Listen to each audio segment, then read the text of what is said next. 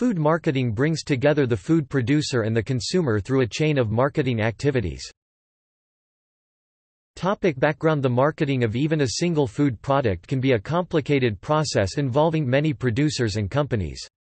The food marketing system is the largest direct and indirect non-government employer in the United States. Pomerantz and Adler, 2015, define food marketing is defined as a chain of marketing activities that take place within the food system between a food organization and the consumer. This has the potential to be a complicated procedure, as there are many processes that are used prior to the sale of the food product. These include food processing, wholesaling, retailing, food service and transport.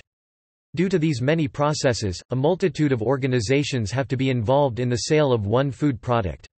For example, approximately 56 organizations are involved in the making of 1 can of chicken noodle soup. These organizations not only include the processors who make the ingredients for the product, but also involve the companies who manufacture the cans, print the labels and transport the product.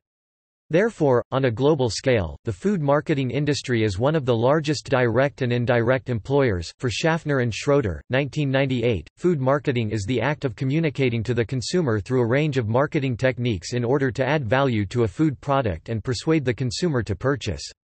This includes all activities that occur in between the completion of a product through to the purchasing process of consumers.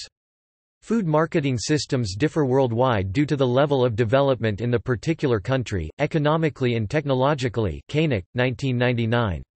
Understanding and interpreting a particular country's food marketing techniques also requires taking into account the socio-economic, cultural, legal, political and technological environment of that country. Koenig, 1999.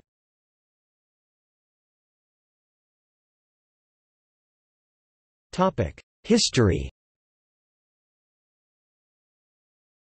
There are 3 historical phases of food marketing: the fragmentation phase before 1870 to 1880, the unification phase 1880 to 1950, and the segmentation phase 1950 and later.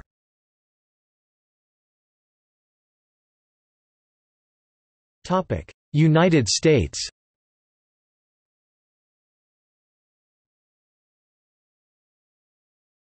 Topic: Fragmentation phase pre-1870–1880.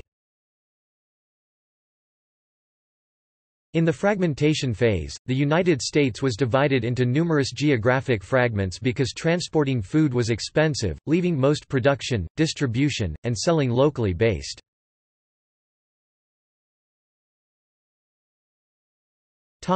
Unification phase 1880 to 1950.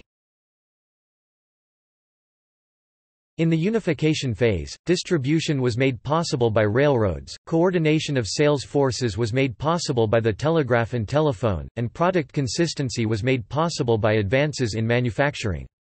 This new distribution system was led by meat processors such as Armour and Swift in Midwestern cities and by companies such as Heinz, Quaker Oats, Campbell Soup, and Coca-Cola, which sold their brands nationally. Advertising in print media and direct marketing through demonstrations at stores and public venues were among the prime marketing tools. The initial Crisco campaign, in 1911, was an example.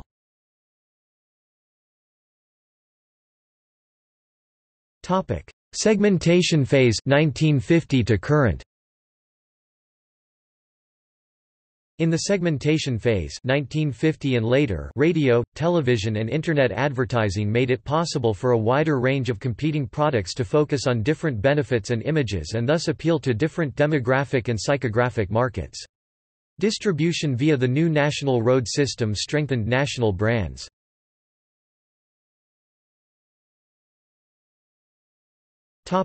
Marketing mix. The 4 components of food marketing are often called the 4 petaseconds of the marketing mix because they relate to product, price, promotion, and place. One reason food manufacturers receive the largest percentage of the retail food dollar is that they provide the most differentiating, value-added service. The money that manufacturers invest in developing, pricing, promotion, and placing their products helps differentiate a food product on the basis of both quality and brand name recognition. Overall, the marketing mix can add value to a food organization's product. Product. In deciding what type of new food products a consumer would most prefer, a manufacturer can either try to develop a new food product or try to modify or extend an existing food. For example, a sweet, flavored yogurt drink would be a new product, but milk in a new flavor such as chocolate strawberry would be an extension of an existing product. There are 3 steps to both developing and extending: generate ideas, screen ideas for feasibility, and test ideas for appeal. Only after these steps will a food product make it to national market. Of 100 new food product ideas that are considered, only 6 make it to a supermarket shelf. The food industry faces numerous marketing decisions. Money can be invested in brand building through advertising and other forms of promotion to increase either quantity demanded or the price consumers are willing to pay for a product. Coca-Cola, for example, spends a great deal of money both on perfecting its formula and on promoting the brand. This allows Coke to charge more for its product than can makers of regional and smaller brands. Manufacturers may be able to leverage their existing brand names by developing new product lines. For example, Heinz started out as a brand for pickles but branched out into ketchup. Some brand extensions may involve a risk of damage to the original brand if the quality is not good enough. Coca-Cola, for example, refused to apply the Coke name to a diet drink back when artificial sweeteners had a significantly less attractive taste. Coke created Tab Cola, but only when aspartame NutraSweet was approved for use in soft drinks did Coca-Cola come out with a Diet Coke. Manufacturers that have invested a great deal of money in brands may have developed a certain level of consumer brand loyalty, that is, a tendency for consumers to continue to buy a preferred brand even when an attractive offer is made by competitors. For loyalty to be present, it is not enough to merely observe that the consumer buys the same brand consistently. The consumer, to be brand loyal, must be able to actively resist promotional efforts by competitors. A brand-loyal consumer will continue to buy the preferred brand even if a competing product is improved, offers a price promotion or premium, or receives preferred display space. Some consumers have multi-brand loyalty. Here, a consumer switches between a few preferred brands. The consumer may either alternate for variety or may, as a rule of thumb, buy whichever one of the preferred brands is on sale. This consumer, however, would not switch to other brands on sale. Brand loyalty is, of course, a matter of degree. Some consumers will not switch for a moderate discount, but would switch for a large one or will occasionally buy another brand for convenience or variety. The product of the marketing mix refers to the goods and/or services that the organization will offer to the consumer. An organization can achieve this by either creating a new food product, or by modifying or improving an existing food product. For example, an organic almond yogurt drink would be considered a new product, whereas a chocolate-flavored milk drink would be an extension of an existing product. Helm and Grich, 2014. The 3 steps to develop and extend a food product include generating ideas, analyzing the ideas for feasibility and testing ideas for demand. Once these steps have successfully been completed, the food product can then be manufactured to the food market.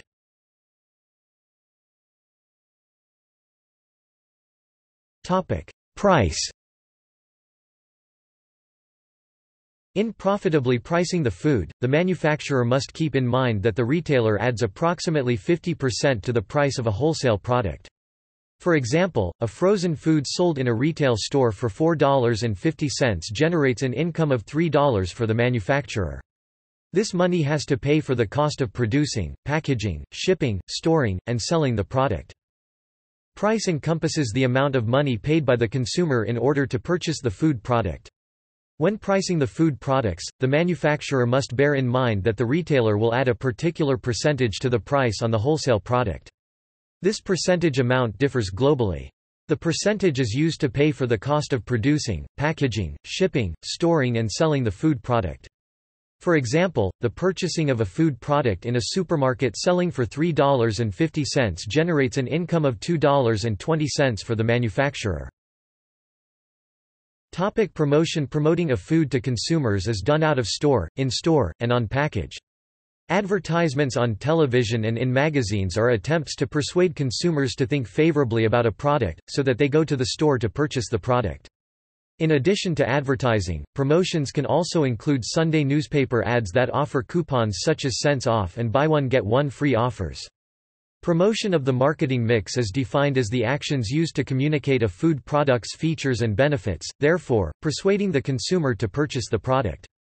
There are multiple avenues used to promote a food product to consumers. Some examples are out of store, in store and on the packaging. Helm and Grich, 2014. Food advertisements on television are used to attract the consumer, persuading them to go to the store and purchase that food product. Additionally, promotions in magazines and newspapers may offer coupons for food products. Frechette, 2015. Place refers to the distribution and warehousing efforts necessary to move a food from the manufacturer to a location where a consumer can buy it. It can also refer to where the product is located in a retail outlet, e.g., the end of an aisle, the top, bottom, or middle shelf, in a special display case, etc. The food marketing system in the United States is an amazingly flexible one.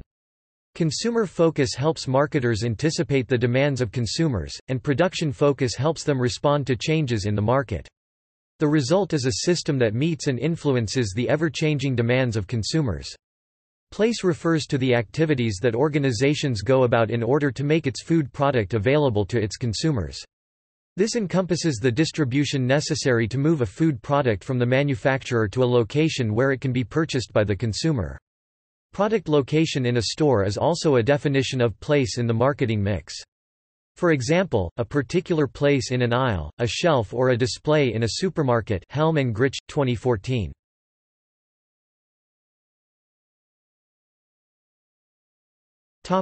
Segmentation. In order to market its food products, an organization must first understand whether its product will satisfy the consumer's needs better than competitors do. Nuri, 2015. In order to achieve this, an organization must understand the four types of segmentation. Geographic. An organization must understand where it is marketing its food products to in a geographical sense. Schlanger and Moss, 2013. Clarifying this will help an organization to grasp which food products will satisfy the needs of a particular consumer culture. Adibi, Baldwin, Gallian, Greer and Ramirez, 2015. For example, researching whether the consumer lives in America or Asia, or, whether the consumer lives in a city or a rural area. Schlanger and Moss, 2013. By understanding these aspects, the organization will be able to identify that a consumer's food needs differ depending on where they live. Demographic. A food organization must understand the demographic segment that it will be marketing towards. David, Schramm-Keelan, Rank and Wanger, 2015. Factors that must be considered are a consumer's age, gender, education, social class, income, religion and ethnicity. Quinn and Dibb, 2010. All of these aspects can impact whether the consumer will prefer one food product over another. Psychographic. A food organization must understand its consumer psychographic. Factors such as lifestyle, personalities, opinions, activities and interests of its potential consumers must considered. Schlanger and Moss, 2013. Identifying these aspects can help an organization to improve its food products. Behavior. A food organization must understand how its consumers may behave towards a food product. David, Schramm-Keelan, Rank and Wanger, 2015. For example, information researching the benefits sought, frequency of food purchase, attitude towards the food product and nutritional knowledge of the product are all beneficial. Nuri, 2015. Criticism. In recent years, food marketing has been criticized by professionals as being a major factor in contributing to childhood obesity. Nestle 2006 suggests that food marketing purposely targets children who are easily influenced at such a young age to eat high-sugar drinks and food with little nutritional benefit. The fact that areas of food marketing are linked to obesity is concerning, as well as how easy it is to market to children and affect their food choices. Television and print media still stand as the traditional communication channels for food marketing, but other popular approaches are also more prevalent these days. These include the Internet, toys, packaging, video games, blockbuster films, character licensing of children's toys and celebrity advertising. McGuinness, Appleton Gutman, and Crack, 2006.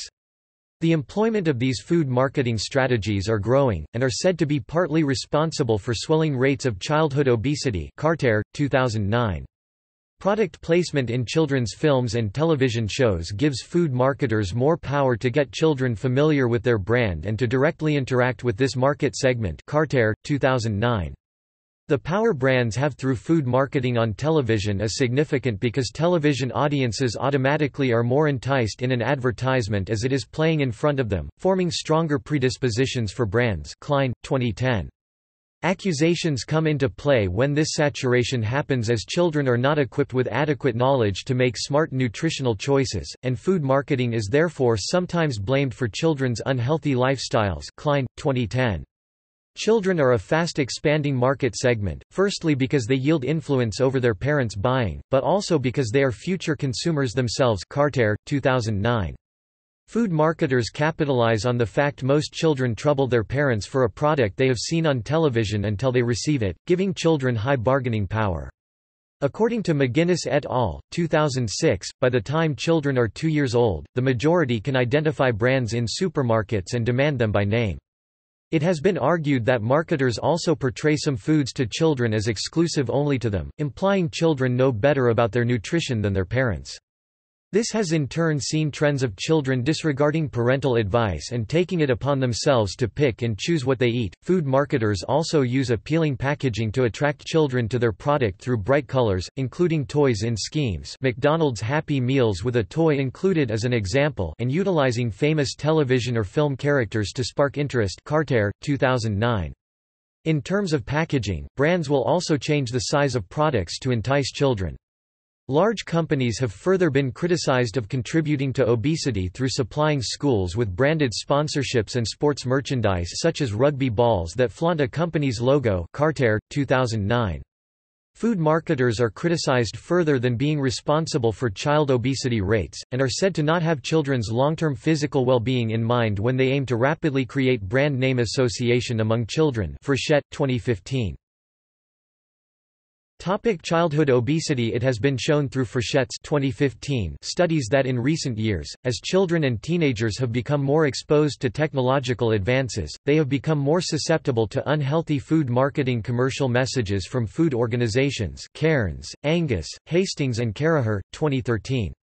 Harris, Pomerantz, Lobstein, and Brownell 2009 suggest that food marketers have been using child-targeting marketing practices in order to persuade children to eat unhealthy or poorly suitable foods.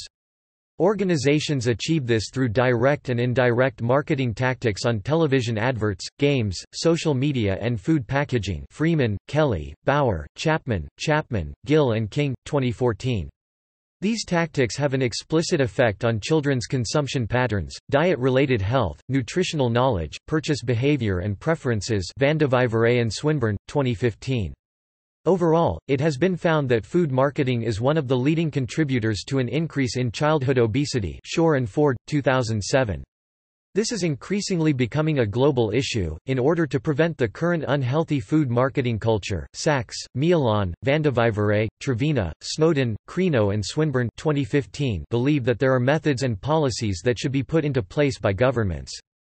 Firstly, parents should be informed of the nutritional values of the foods that they are giving to their children. Greer, Mensinger, Huang, Kamanyika and Stetler, 2007. For example, an easy-to-read nutritional label on food packaging that provides the nutrient values and their definitions. Nikolova and Inman, 2015. This will create healthier food environments for families around the world. Sachs et al., 2015. Secondly, parents could restrict which advertisements that their children are exposed to. Newman and Oates, 2014. For example, parents could use ad-blocking applications or limit television watching time. Teichen and Quach, 2016. Through the implementation of these strategies, governments can contribute in decreasing the rates of childhood obesity through food marketing. Misleading nutritional information. In order to persuade consumers to buy food products, organizations may present misleading nutritional information on its food products. Shermill, Emmerich, Arkand, Wang and Labe, 2013. It has become more prevalent that food organizations are not entirely transparent in regard to what is contained in its food products. For example, saturated fats, sodium and added sugars. Harris, Ladalsa and Schwartz, 2015.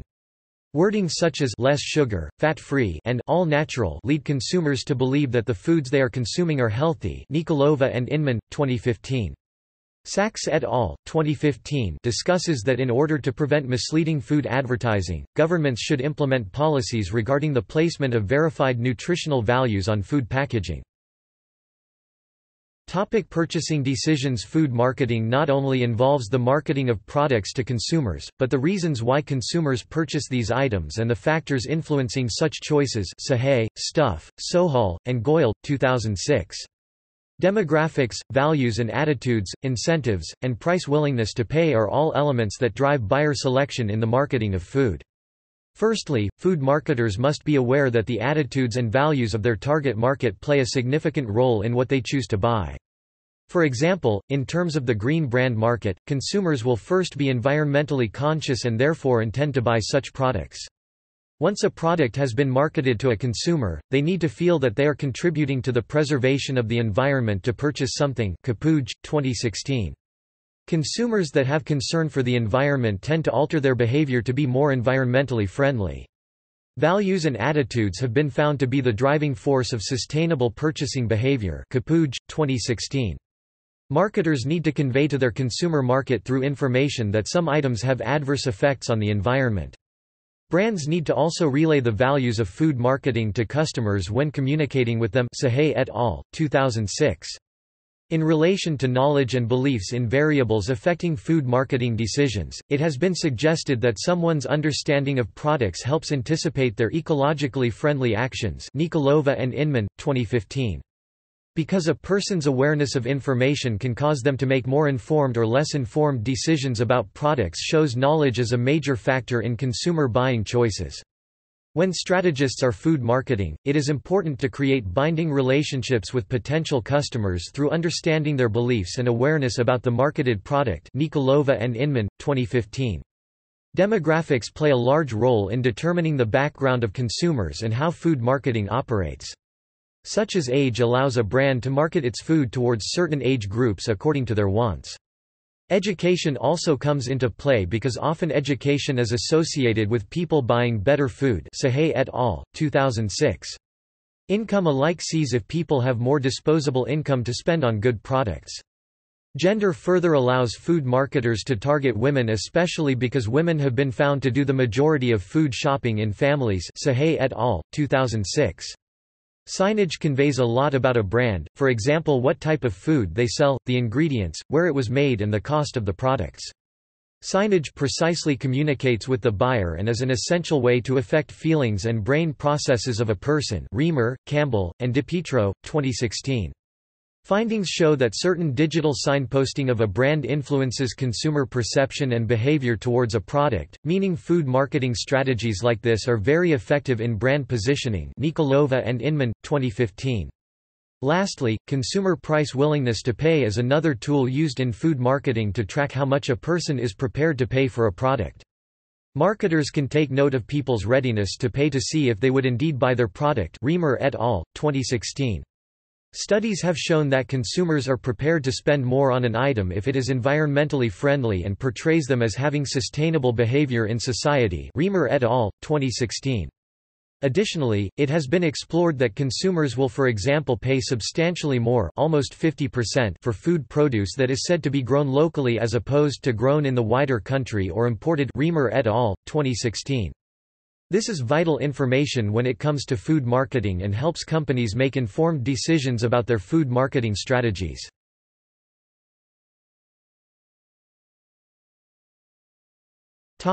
Food marketing via sponsorships.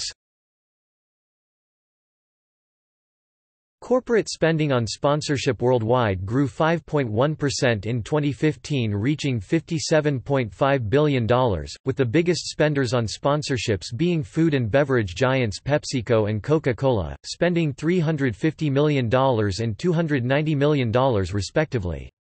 Professional sporting events are primary targets for food companies when utilizing sponsorship as a form of marketing communication. However, sports organizations are increasingly demanding high prices for access to their exploitable marketing rights.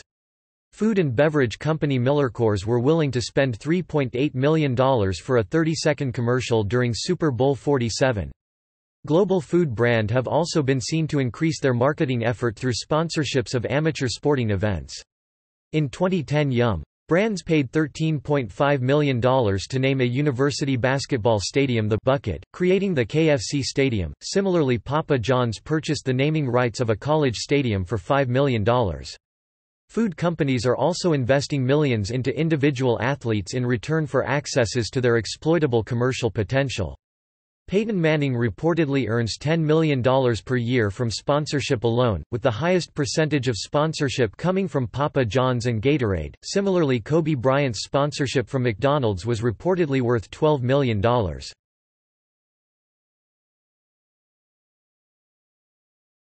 Topic: Ethics of sponsorship strategies. With regards to marketing, according to Liao and Tam 2015, ethics deals with moral principles behind the operation of marketing.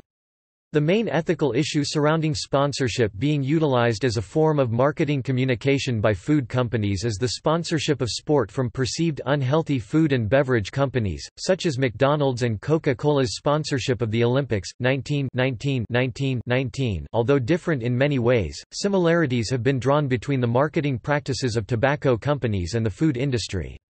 At major sporting events, customers are exposed to a multitude of food-related sponsorship, with sponsorship associated with products classed as unhealthy twice as common as those classed as healthy, 32.7% versus 15.5%. Sponsorships of sport from food or beverage companies that are perceived as unhealthy pose great health concern, often being cited as a contributing factor leading to an energy-dense and nutrient-poor diet. Other ethical concerns with sponsorship being used as a marketing tactic by food companies include the specific targeting of youths, sponsorship from alcohol brands, and the misconceptions created through sponsorships by energy drink brands such as Red Bull.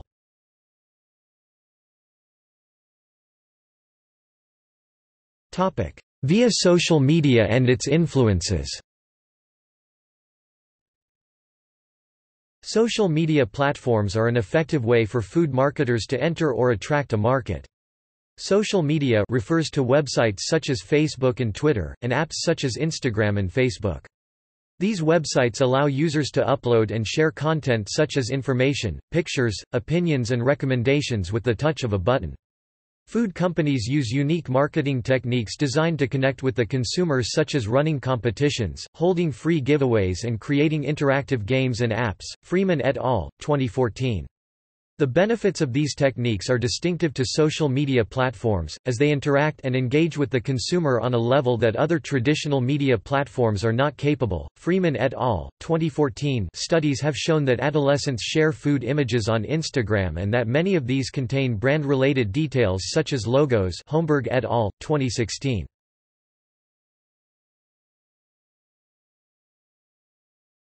Topic: Supermarket catalogues, product placement and their involvement. A study of supermarket catalogues distributed globally has also yielded information which supports the claim that food advertising is contributing to rising global obesity levels, especially in countries where the advertising is more prominent, consistent and persuasive. The study concluded with the findings that supermarket catalogues have a major influence on the purchasing decisions and patterns of consumers. Charlton et al., 2015.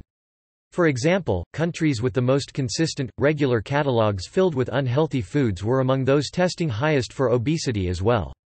The study also noted that India and the Philippines were the only countries analyzed that advertised a vast majority of healthy foods over unhealthy options. Charlton et al., 2015. Product placement is another food marketing technique that draws the consumer in and encourages them to purchase.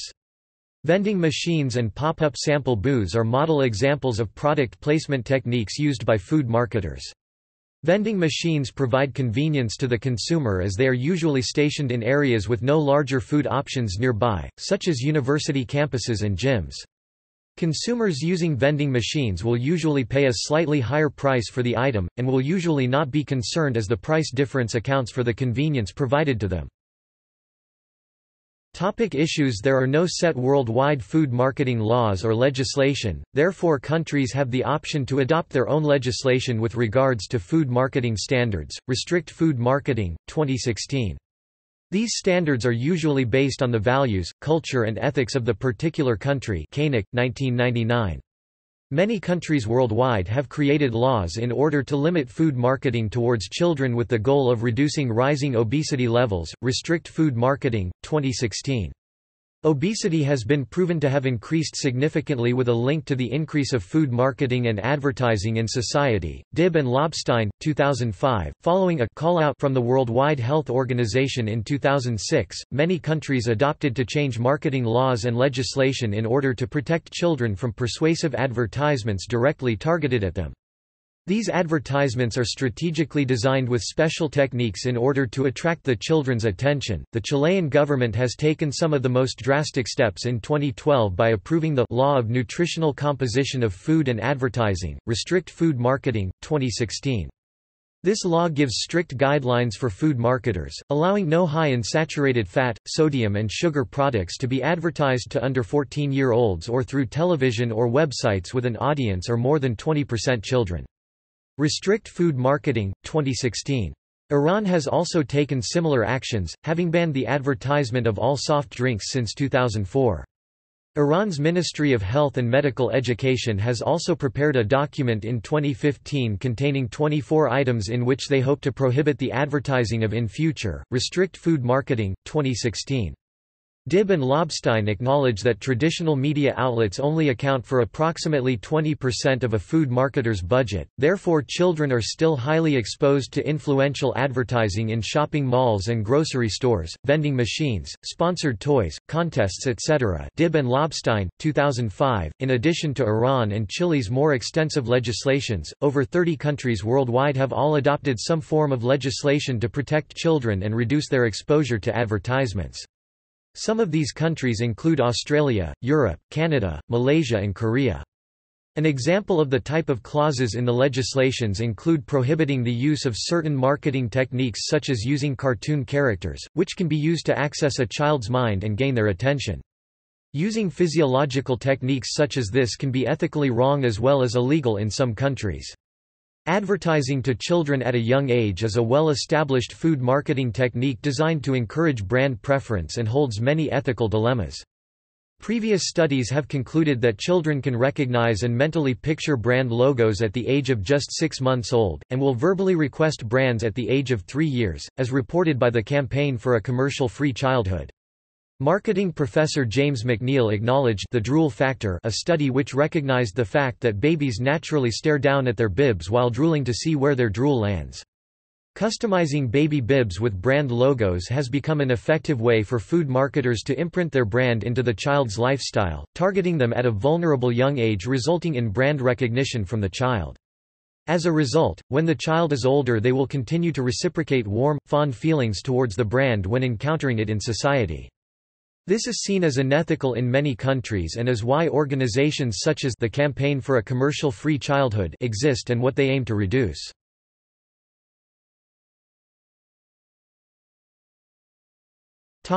See also: